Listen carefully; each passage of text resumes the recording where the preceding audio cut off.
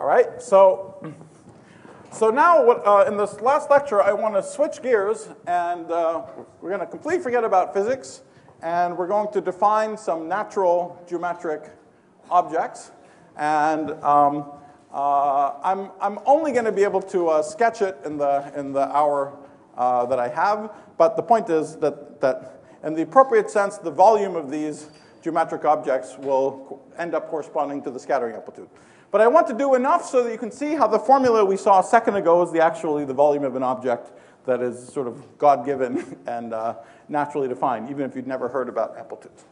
So let me just give you a sketch of what the idea of the amplituhedron is. And everything is going to be a double generalization of the idea of a triangle. So we're really going to start thinking about all the points on the inside of a triangle. And there's one generalization of a triangle, well, to tetrahedra and simplices in general. So it's triangle to simplex. And this has a generalization into the Grassmannian. I'll tell you what that is. But the generalization of the inside of a triangle into the Grassmannian is something known as the positive Grassmannian. So that's one set of generalizations. And this is something, again, as I was saying at the end of the last lecture, you would have thought, the Grassmannian is just a space of k-planes in n dimensions. Well, projective space is just a set of lines in n dimensions. The Grassmannian is just a set of k-planes in n dimensions. Mr. Grassmann, who was a high school teacher in the 1850s, he couldn't get an academic job, so he was a high school math teacher.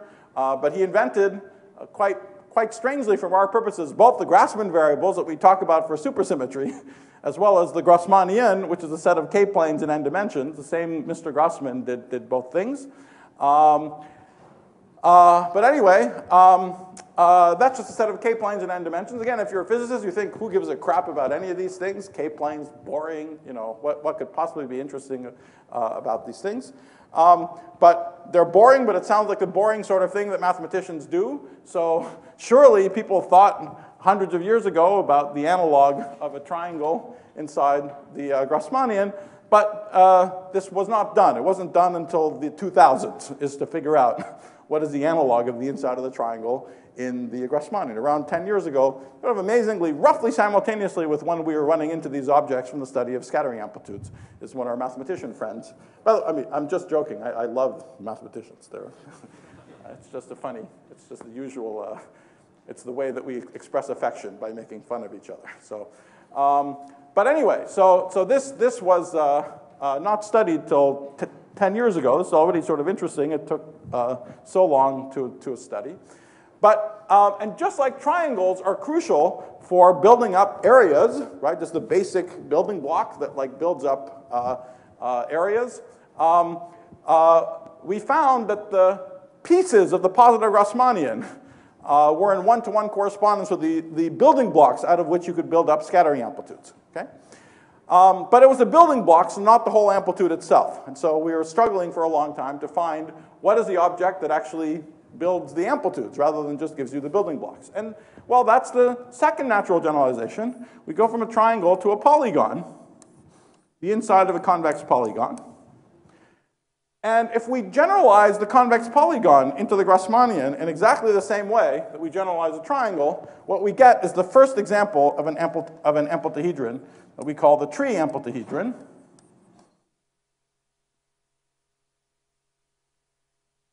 And this is the object whose volume calculates tree amplitudes. And there's one more generalization, which is that in this geometric setup, you can now ask a natural question of how you can hide particles. So you have this big geometry, but you have certain particles you don't want to look at anymore. In a quite literal sense, it's a theory of hidden variables, okay? But it's not living in any local space-time. It's living in this funny Grassmannian space. But in this Grassmannian, you learn how to hide particles. And hiding particles corresponds to calculating quantum corrections. That takes you to the loop amplituhedron and the final thing to any loop order. Okay? So it's this double generalization. And so all I'll have time for in this lecture is to just tell you a little bit about what this generalization is, the first thing, and a little bit about how we define the tree amplituhedron. But I want to tell you enough so that we can see in one concrete example how it is that out of this, all of this geometry, you get an answer that looks like physics, okay? And where the locality and the unitarity come from out of the positive geometry. All right, so let's start again. We already talked in the previous, at the end of the previous lecture, that the points on the inside of a triangle, 1, 2, 3, all the points on the inside, all the points y on the inside of this triangle projectively are of the form C1, Z1 plus C2, Z2 plus C3, Z3. Okay? So it's C1, C2, C3. Now, it's this up to any rescaling of C1, C2, and C3. So I'll write that as C1, C2, C3 mod GL1. Okay? But I have to have that all these C's are positive. And I'll just say it once and for all here. When I say all positive from now on, I could mean either all positive or all negative. I mean they're all the same sign. Okay? It's only the ratios that are GL1 invariant. But just so I don't say it annoyingly this all the time, I'm just going to from now on say they're all positive. Okay, so that's the inside of a triangle. C1, C2, C3, that triplet of numbers mod GL1 where they're all positive. What's the inside of a simplex? A simplex is just C1, C2 up to Cn mod GL1 with all the CAs positive. Okay? It's tetrahedron and higher simplices. But now we want to find a generalization of this notion. And you see here we're thinking about this as individual numbers mod GL1, but we can equivalently think of this as a ray, right? It's a ray that passes through an origin, a line that passes through an origin. So these C's live in Pn minus 1, right? In this picture, the C's live in Pn minus 1, and there are 1 planes in n dimensions. Okay, so what we'd like to do is find some generalization of the notion of the simplex for k planes in n dimensions. Okay? So how do I talk about k planes in n dimensions? So this space of k-planes in n dimensions is called the Grassmannian GKN. And well, how do I talk about it? I just have to give you k n-dimensional vectors. So here's a vector v1 up to a vector vk. So these are n-dimensional vectors, and I have to give you k of them. If I give you k n-dimensional vectors, then the span of those vectors is going to give me the k-plane. Right? So the data is given by giving you a k by n matrix. But not quite, because if I only care about the plane, I should be able to do, so this matrix will be written as C alpha A. Okay, A runs from 1 to n, and alpha runs from 1 to k. Okay, but C alpha A should be identified with any k by k linear transformation, okay, on the rows, because all I care about is the plane that's made out of them, right? So it's the space of, so this is the space of k by n matrices, C alpha A, k by n matrices, mod GLK. And so we see the dimensionality of the space, for example, dimensionality of GKN is k times n minus the k squared from GLK, so that's k times n minus k. Okay, okay, so that's just the Grassmannian. That's the space of k-planes in n dimensions. But what we want to do is find the analog of the inside of a simplex in the Grassmannian. So the analog of simplex is I want to take this k by n matrix, and now let me imagine writing this matrix as a bunch of column vectors, C1 through Cn, k by n. And I want to somehow say that these are positive. There's something positive about them, right?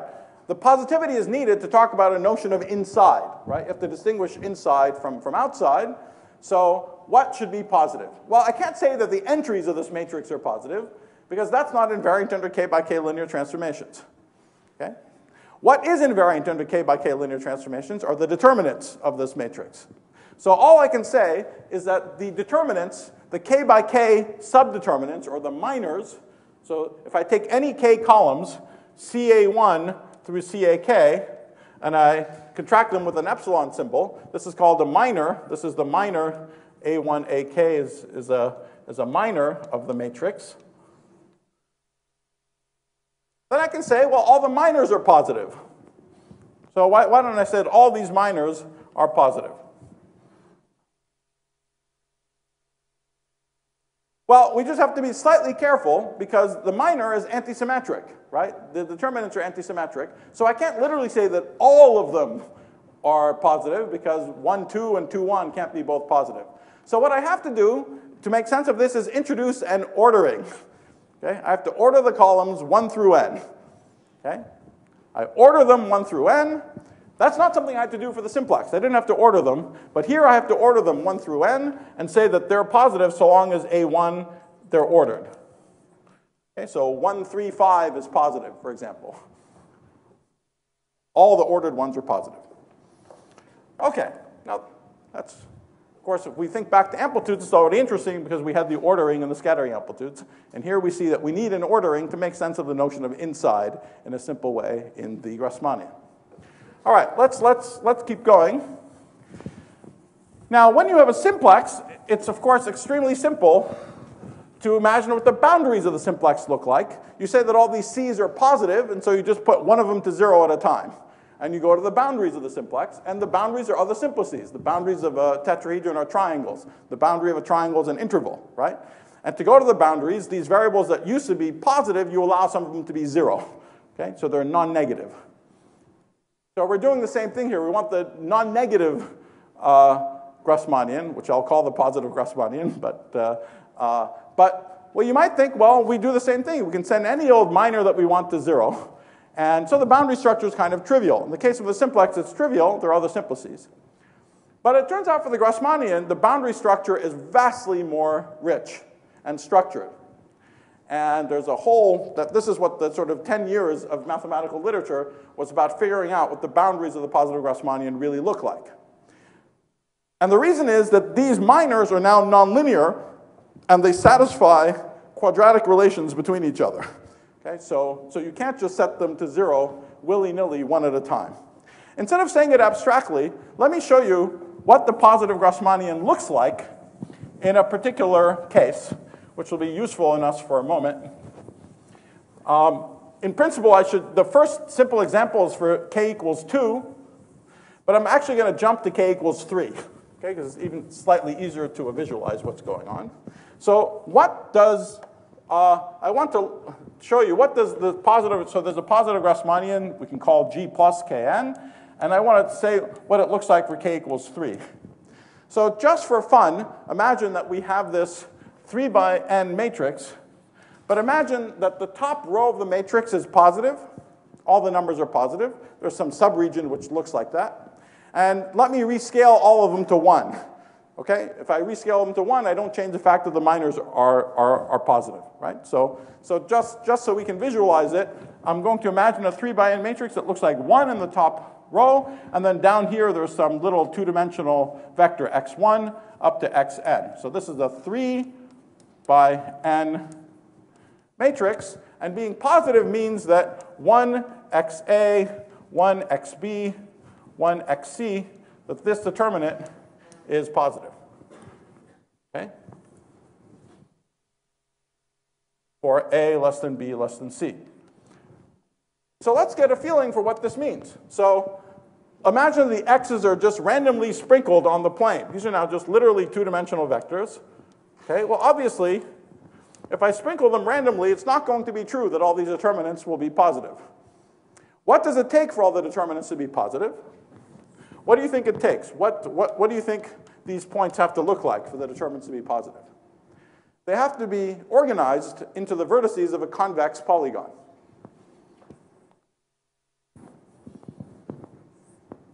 x1, x2, x3, and so on, up to xn.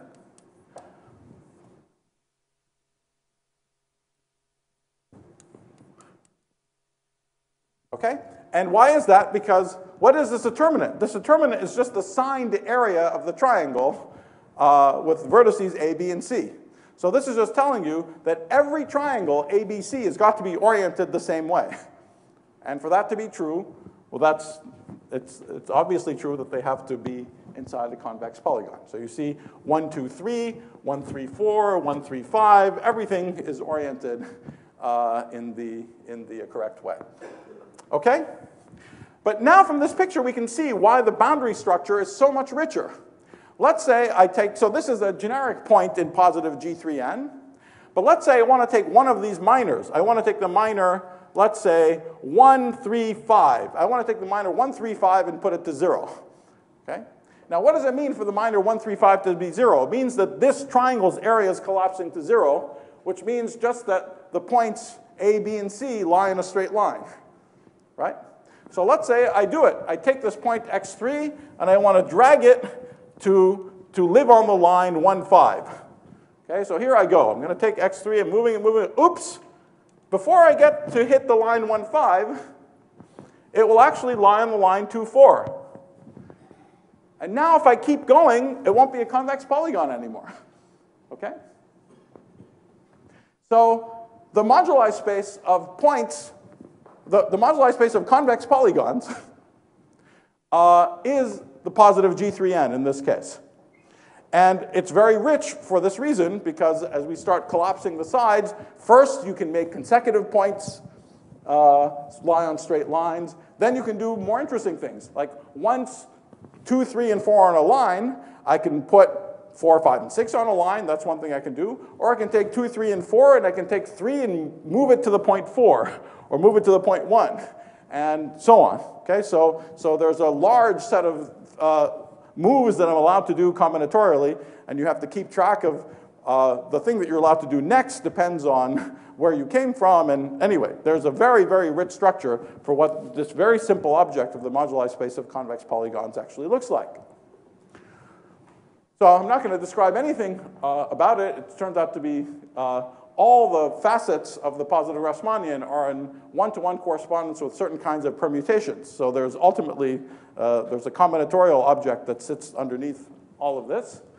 But all I wanted you to see from here just is where this sort of richness and complexity in the boundary structure comes from. All right, so that's the positive Rachmaninian. A very simple object to define, just this k by n matrices with all minors positive. Okay? And that's the analog of the inside of a triangle in the Rachmaninian. Okay, but now let's keep going to the second generalization of a triangle to a polygon.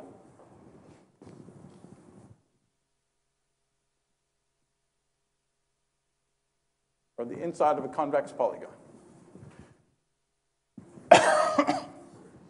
Okay, so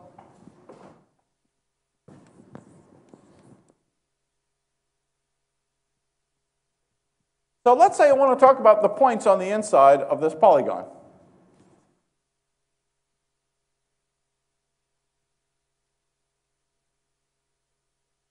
Well, all the points on the inside have exactly the same feature. They're all just a positive combination. I imagine that their masses on the outside is the same weighted average center of mass idea.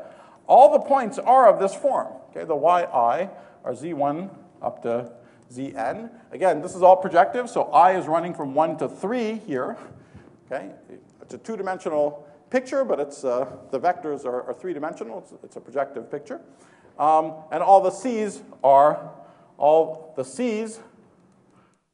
are defined up to GL1, and the C's are all positive. Okay? But I need to make sure that the Z's are not random. If the Z's are totally random, then I'm not going to get this picture. I want a convex polygon, not a random. I want a convex polygon. So that means that I also have to demand, we just learned what convexity means, I have to demand that the minors made out of the Z's, ZA1, ZA2, ZA3, are all positive if they're ordered. Okay? So already you see that the notion of the inside of a polygon is very slightly sophisticated, right? The inside of a polygon is jamming together two different positive structures. On the one hand, we say that the external data is positive, okay? And then we take a positive combination of the positive external data, okay? So the data is fixed, and I scan over all the weights, C's, which are positive, and that carves out a region in the projective space P2, which is the inside of the polygon. Now I can have a notion of, I can triangulate this polygon. That's, if we want to sort of cover it, I can triangulate the polygon. Now what does a triangulation mean? You see, the space of C's is n-dimensional, or n-1 dimensional, when we mod up by the GL1. It's much larger than the two-dimensional space of the polygon, right? So that's a highly redundant map. It's a highly, highly redundant map from the space of C's into the Y space. So a triangulation corresponds to finding a two-dimensional cells, two-dimensional subregions in positive G1n. So you see, these guys live in positive G1n. The data is in positive G3n. But what I want, a triangulation corresponds to, for example, the inside of this triangle with corners are 1, 3, and 4, corresponds to a C, which is some C1, and C2 is 0, and C3 is C3, and C4 is C4, and the rest of them are 0. Okay? So if I set everything to 0 but 3 of the C's and they're positive, then I cover the inside of this little triangle. So a triangulation corresponds to picking certain two-dimensional cells of positive G1n, right? Any two-dimensional cell of positive G1n has an image which is a triangle, and a triangulation is choosing a particularly nice combination of these cells that covers the space. So a triangulation, for example, is the sum of 1 I plus 1. These triangles, like 1, 2, 3, 1, 3, 4, 1, 4, 5. And so these are a bunch of triangles that cover the inside of the space. Okay? Now in this case, this is all, it's all very visual, and we can see it all in action just by drawing pictures. In a moment, we're going to have to learn how to do this without being able to draw pictures, because we're going to go outside things that we can visualize in 2 or 3 dimensions. So let's just talk about how we could discover some of these things sort of purely algebraically. Okay? How could we discover purely algebraically? For example, an important feature of the polygon is that the boundaries of the polygon correspond, so Y is some point inside the polygon. The boundary corresponds to when Y lies on one of these lines, right? So I want to know what corresponds to the boundaries. Well, it's when Y lies on a line like 1, 2, or 2, 3. In general, it's when Y, Zi plus 1, goes to 0. These are the boundaries. Okay? Now again, it's obvious from the picture of the polygon that it's 1, 2, 2, 3, 3, 4, and so on. But how could we discover that if we were blind? We couldn't draw a picture and see it. Okay? Well, let's say we want to investigate whether a given ZA-ZB is ZA-ZB a boundary of the space. ZA-ZB being a boundary means that Y ZA-ZB would have to always have one sign. Let's say always be positive or greater than or equal to a 0 somewhere. Okay? And so the boundary would correspond to it hitting 0. So just by contrast, if I look at this example of a square, 1, 2, 3, 4, you see that Y12 is always positive, but Y13, if Y is in here, then Y13 is positive, but if Y is here, Y13 is negative. And that's because as I move in the interior of the space, in the middle somewhere, Y13 goes to 0, but it's in the middle of the space. It's not on the boundary, so it can have either sign. Okay? So what it means for it to be a boundary is that you find some line segment where Y, ZA, ZB is always positive. Again, here it's all trivial because we see the answer, but let's see how we discover algebraically that this is where the boundary is.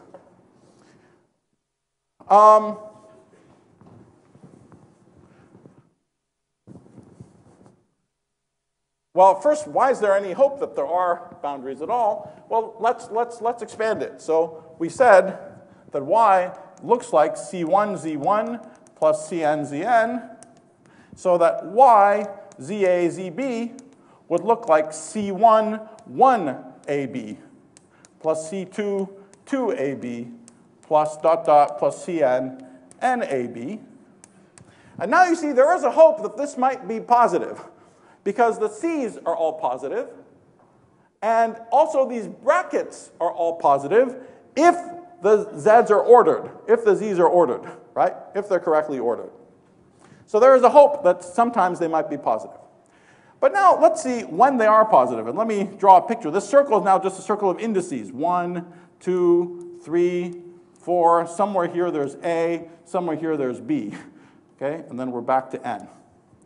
Okay, so the C's are all positive. That's good. What about these brackets? Well, so 1AB is positive. Okay, that's fine. If A is less than B, that's fine. Well, maybe 2AB is positive. But you see, eventually, someone in here is going to be negative. There are some indices that might be there between A and B. If there's any space between A and B, there's always some bracket in there that's going to be negative because it'll be out of order.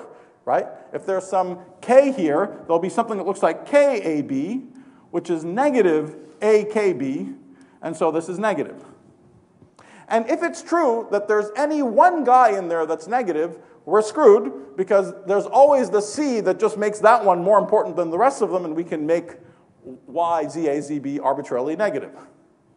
So we can see that the only way we can have a situation where this always has the same sign is if there's no space at all between A and B. Okay?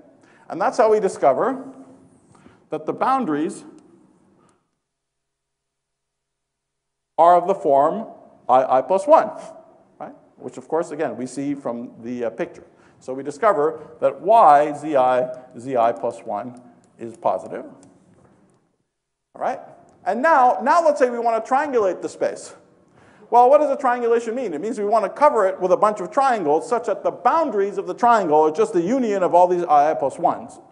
Well, so then what are you going to do? You know that you have to have these I plus 1s. So the simplest thing to do is to have some triangle that has I plus 1 in it and just has any other point. Just put any other point that you want in there. And algebraically, how do we see that this is the boundary? Well, I just take the boundary of this region, and this is just in the usual sense of boundary, this is the sum over I star I minus star I plus 1 plus I plus 1.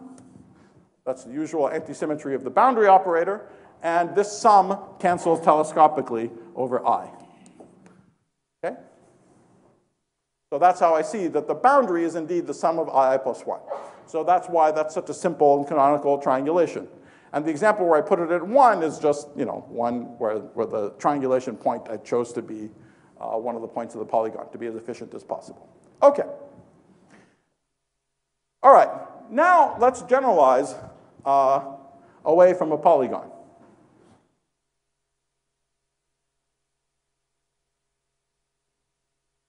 And the first thing I'm going to do is I'm going to stay in projective space even. I'm not going to go to a higher space. I'll stay. Well, actually, let's jump first straight to the full definition. Okay, so now I want to generalize this notion of the inside of a polygon to the Grassmannian. And so what I'm going to do is the following. So instead of having so what we had here, polygon was something that lived, it was a one plane in 1 plus 2 dimensions. This is the space of Y, okay, Yi, which is just, this is P2, which is the same as G13, and we defined a region inside G13, which was the inside of the polygon. Okay? And how do we define this region? It was that Yi was CA ZAI, summed over A. Right? So I runs from 1 to 3. A runs from 1 to n. So a little bit more loosely, we are just saying that y is equal to c dot z, where c is positive and z is positive. Okay, so that's a little mnemonic for what we did. The external data was positive and the c's were positive. So now we're going to generalize this. We're going to have y's that live as k-planes in k plus m dimensions. Okay? M is just going to be any integer, 1, 2, higher. Here was the case m equals 2 and k equals 1. And so we're going to have external data. The external data is going to be just n points dA I in k plus m dimensions. Okay, so I is going to run from 1 to k plus m. And now I have to tell you how to carve out a region in the space of k-planes in k plus m dimensions. So the y's, there's going to be k plus m dimensional vectors. So alpha is going to run from 1 to k. And I want this to be a linear combination of the positive external data. Okay? So once again, that runs from 1 to k plus m. So this is fixed, this data is fixed, but it has to be positive. Positive in the sense that ZA1, these minors, ZAK plus m, are positive. So this is fixed data, external data. And the C's have got to be positive in the sense of being in the positive Grassmannian GKN. So that all these ordered minors of the C's, CA1 through CAK, are positive. Okay?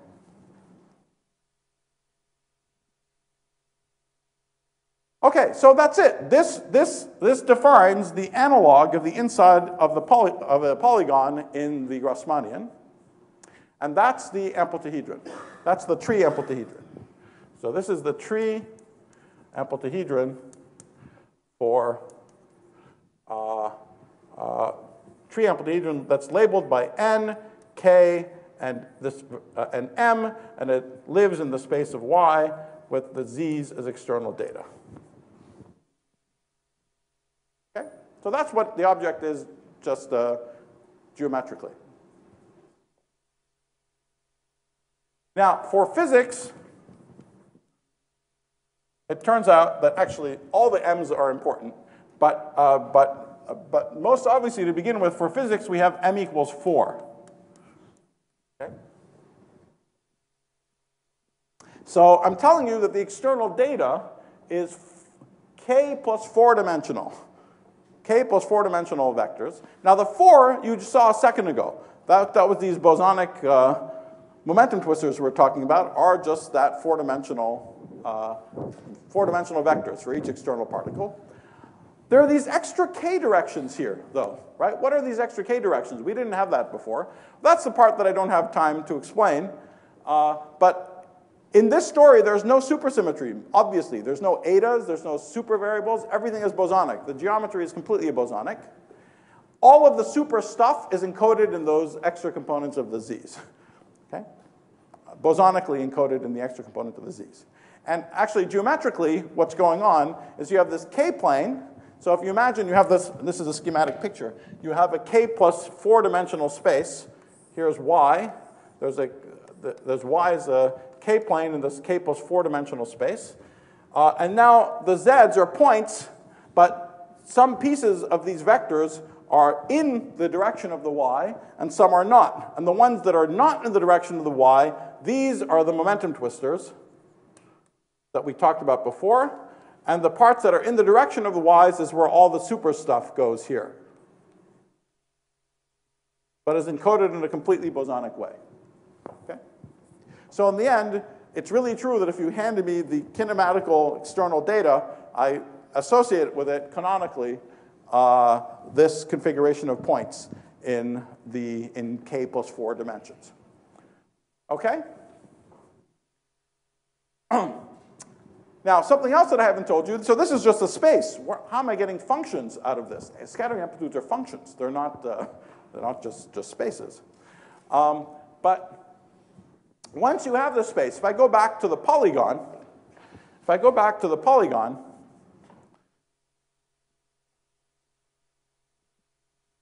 what I have is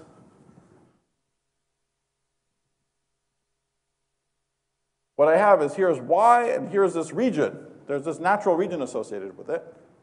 Now, it turns out, this is a non-trivial fact, but it turns out that for these kinds of spaces, once you specify a region, there is a certain, so here I have a polygon.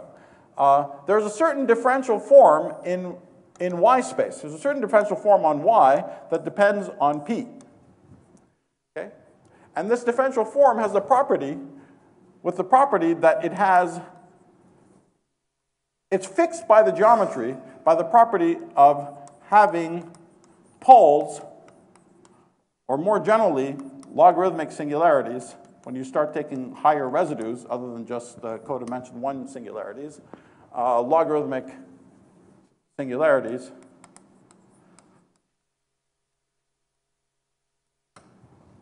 on all the boundaries of P, of the shape.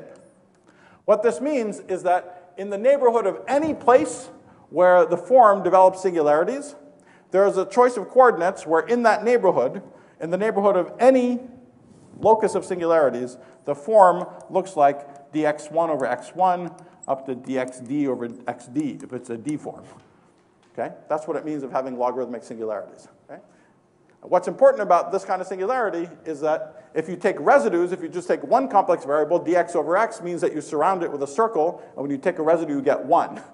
Okay? And this means that this generalizes, so the singularities as a complex object, this thing has singularities when you take tori and surround all the possible lower dimensional boundaries of the object that you're talking about, and all the residues are 1. Okay? It's the simplest possible singularities you can have. But that's how, associated with the geometry, given a geometry, there's a certain differential form with logarithmic singularities on the boundary of that geometry. And that's how, given the geometry, we get a function. Okay? And that function is the scattering amplitude.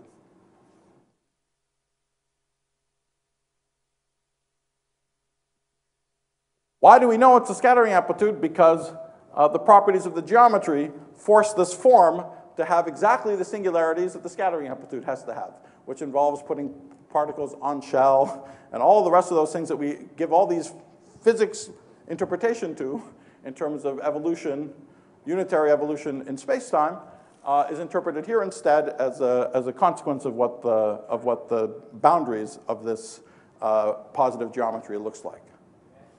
Okay, yes?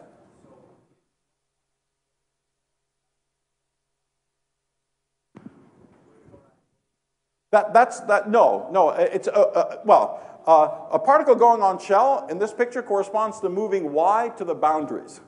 Okay, so exploring the singularities of the function means, you see,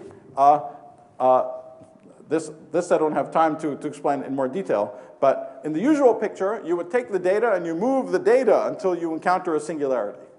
That's dualized here with the data staying fixed, and you move y around until you hit the singularities.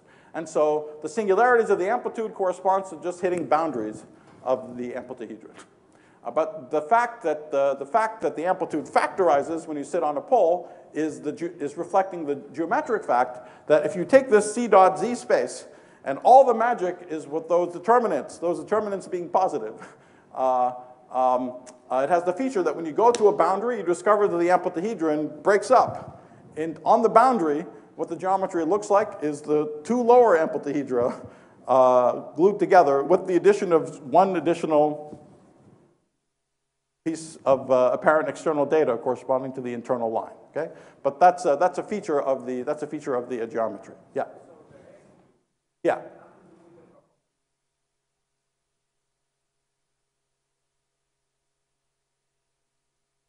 That's right. In this language, the actual residue would correspond, as usual, when we have an amplitude, the residue of the amplitude would correspond to the amplitude that you made it multiplied by the amplitude that it decayed on the other side. Yeah. Okay, so just in the, so anyway, that's just the definition of the tree amplituhedron. I don't have time to define the idea of hiding particles in the loop amplituhedron. All I want to do in the last few minutes is go back to the simplest case of k equals 1, m equals 4, where we're not even seeing the fancy Grassmannian structure yet here. This is still just going to be living in a projective space, so it's just a polytope, but where we can see how we make contact with the physics that I told you about. So we're doing k equals 1, m equals 4. So the y's are just the sum of, are just CA, ZAI, but these z's now are 5-dimensional, and they satisfy ZA1 through ZA5 are positive when the a's are ordered, and the c's are positive. Okay, that's the space that we're talking about. So now this is living in G15, or P4. So it's a 4-dimensional shape, not a 2-dimensional shape. Okay? So it's harder to visualize, but let's try to figure out where are the boundaries.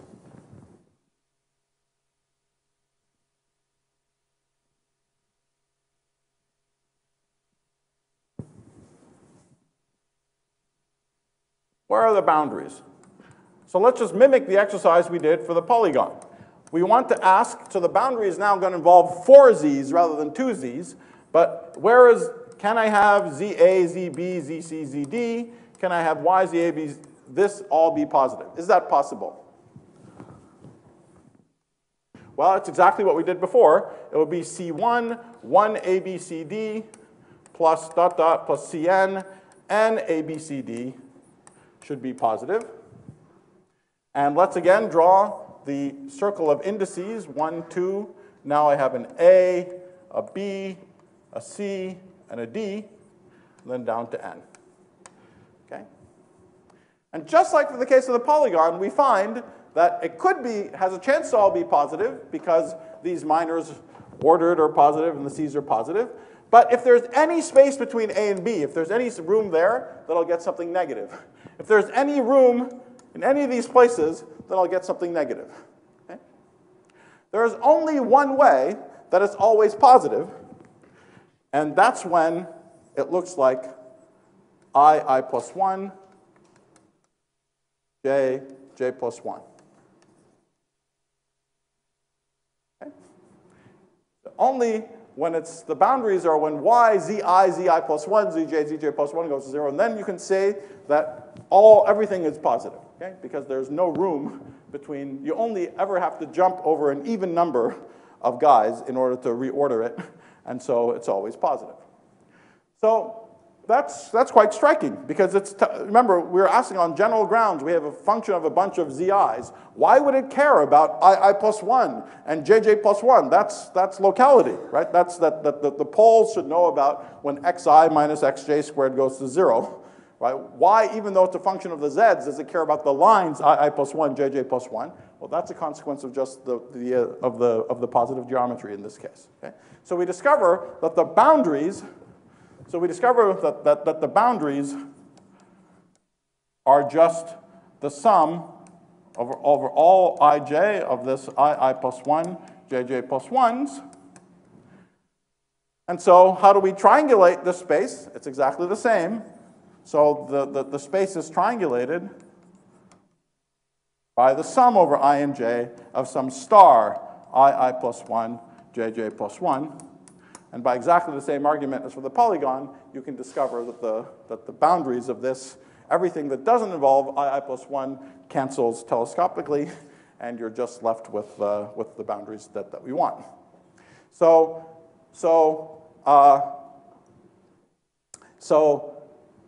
that's the geometry in this case. It's triangulated by exactly the objects that we were talking about for the amplitude. And the final part is if you just work out what is the form with logarithmic singularities, which just turns out to essentially be the area of these, the volume of these simplices. It's the area of the triangles in the previous example that you precisely get to the formula for the scattering amplitude. Okay? So that's a little taste of what it looks like in the more general cases. In the more general cases, it's much more intricate because the geometry is not linear. So the boundaries are not defined by linear equations. There's a much richer, there's a much richer structure involved. But here, at least, you see the sort of first taste of how it is that the positivity is enforcing these physical properties. In this case, most clearly locality, but when you go to the more the richer examples, you see both the locality and the unitarity at tree and loop level coming out of this picture. All right, I'll leave it at that. Thanks.